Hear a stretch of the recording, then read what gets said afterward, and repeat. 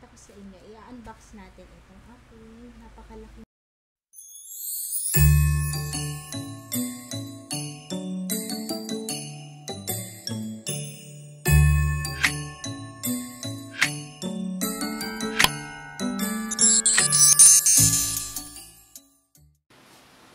Hi guys! Merry Christmas! Hindi ko pa kayo nababati ng Merry Christmas. It's already December 27.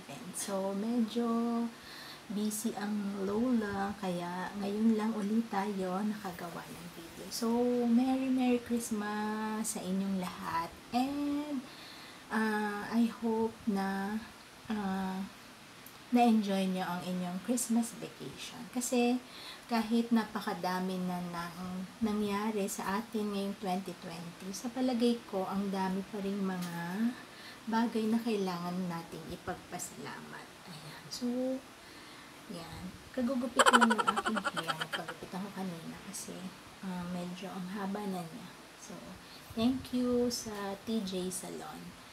Ayan. So, yun nga, nasabi ko kanina, kahit daming nangyari ngayong 2020, lalo na dito sa amin sa Batangas, January pa lang, yung pagsabog ng Bulkang Taal, and then, ayan na nga yung COVID, and dire-diretso na. Pero sa palagay ko, ang dami pa rin, despite yung mga nangyaring hindi maganda, marami pa rin namang mga nangyaring magaganda. Like, dalawa sa aking anak ay nag-graduate ng college. So, I'm very thankful for that. And, kami naman, ako and yung anak ko na panganay, tuloy-tuloy pa rin ang work. And, nakapag-reopen na rin si daddy ng kanyang business. So, and siguro ang isang dapat nating ipagpasalamat ay tayo ay healthy at hindi tayo nagkasakit. And we're praying na sana yung mga naapektuhan, yung may mga relatives na nagkasakit and sa kasamaang palad ay hindi nakasurvive. So, we're praying for yung sa lahat ng families. And sana sumunod po tayo sa health protocols, laging mag-wear ng mask, ng face shield, and always mag-sanitize ng kamay, and wag hawakan ang mata at ang bibig. So, sa office, maswerte kami na wala namang nagkasakit. So, healthy kami lahat, and sana tuloy-tuloy hanggang sa susunod na taon, and hopefully ay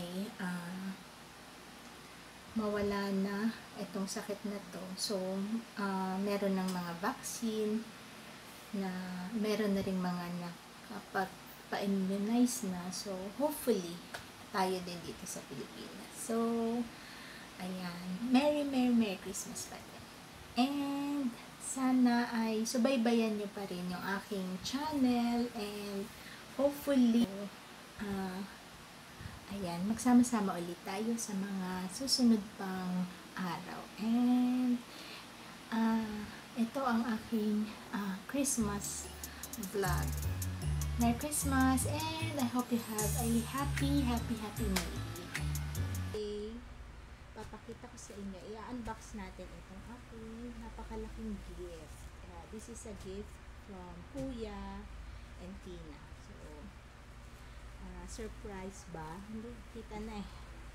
So, i-unbox natin siya. Pero before that, kasi diba gumawa ko before ng video kung pwede na bang mag-beach sa Laiya. So, hindi ko pa natatapos yung part 2, pero siguro dito ko na lang sasabihin. So, Laiya is already open for tourists, so nag-accept na doon ng mga guests.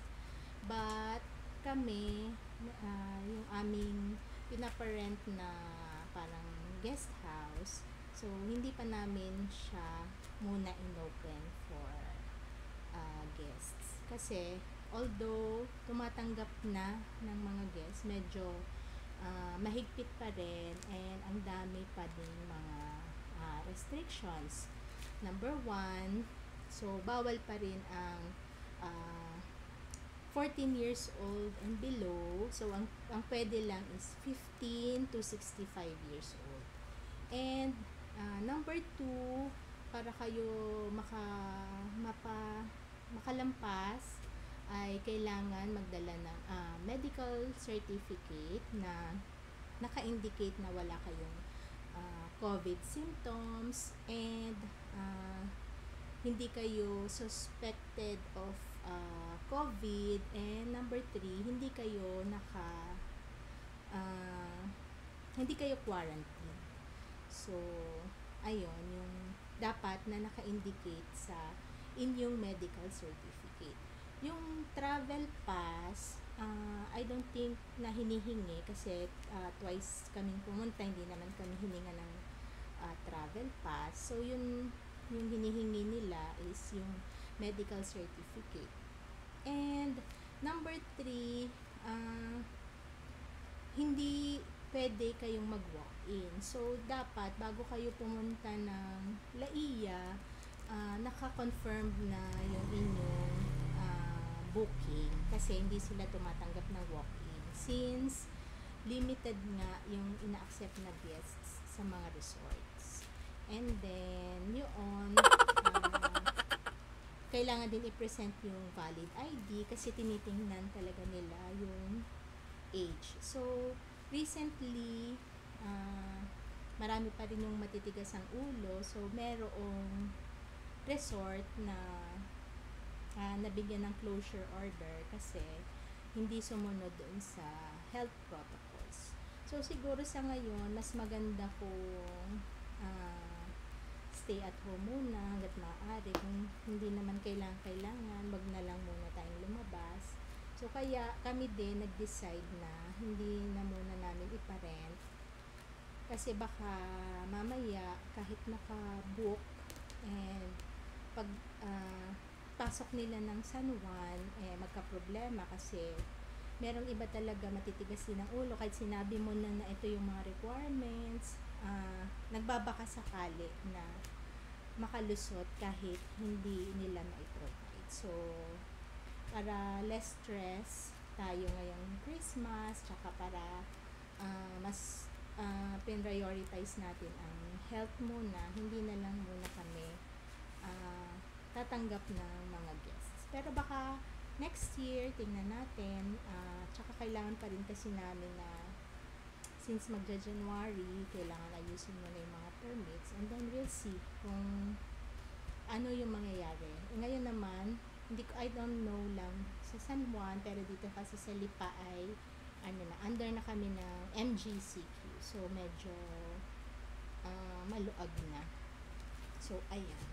Yun yung kasagutan doon sa una kong vlog na yung part 1 na kung pwede na bang mag-beach sa Laiya. So pwede na po. Kailangan lang talaga natin sundin yung mga health protocols. Pero yun nga, hanggat maaari, stay at home na lang muna tayo para iwas tayo sa sakit. So ayan, excited ako dito. Kailan ba ito dumating? Dumating yata to ay December. Basta pagising ko, nandito na siya sa bahay. So, pero alam ko na, before naman sinabi na sa akin na may gift.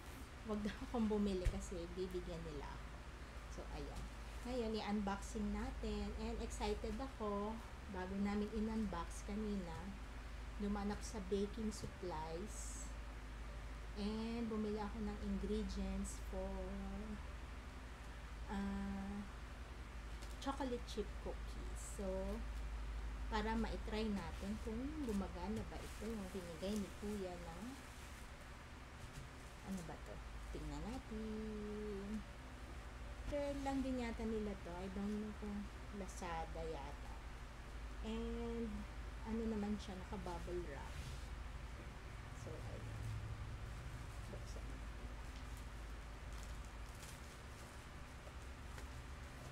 So, ngayon, mabenta yung mga ganitong oven. Parang Kasi si mami, yung mami namin, yung birthday niya, ito din yung aming gift sa kanya. Medyo late siyang dumating kasi out of stock. And ayun, since out of stock yung in-order namin, so pumili na lang kami ng ibang item yung nasa stock nila. So medyo double ng size nung una namin sanang pinili. Pero okay lang, nagkasya naman sa kitchen ni mami and nagagamit na niya. So ito, happy ako. Although meron akong oven, kasi yung ginagamit ng lutuan, range. So meron siyang oven, kaya lang siya manual. So medyo mahirap tansyahin yung init niya. Kaya happy tayo dito. So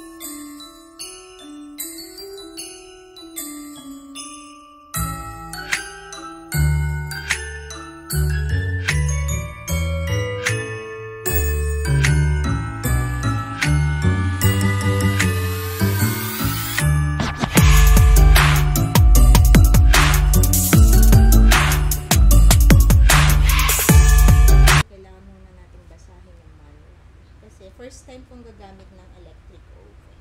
So, yung ginagamit ko is, yung gas oven. So, kailangan basahin muna natin ang manual bago natin gamitin. And, so, mamaya, susukatin ko kung yung kinuha namin ni Daddy. Yay! Happy mommy. Ayan, ang ganda niya. So mamaya ilalagay natin siya doon sa kanyang pwesto. So this is my Christmas gift. Thank you Kuya and Peanut. Ayan. So luto tayo. Mamaya ay gagawa nga ako ng chocolate chip cookies na lalagyan ko siya ng kasama ko rin ng walnuts kasi mahilig ako dun sa may mga nuts. So, ayan. Thank you.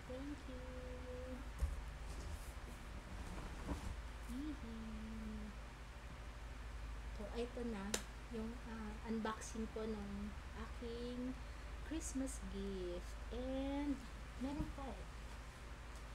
So, ito pa.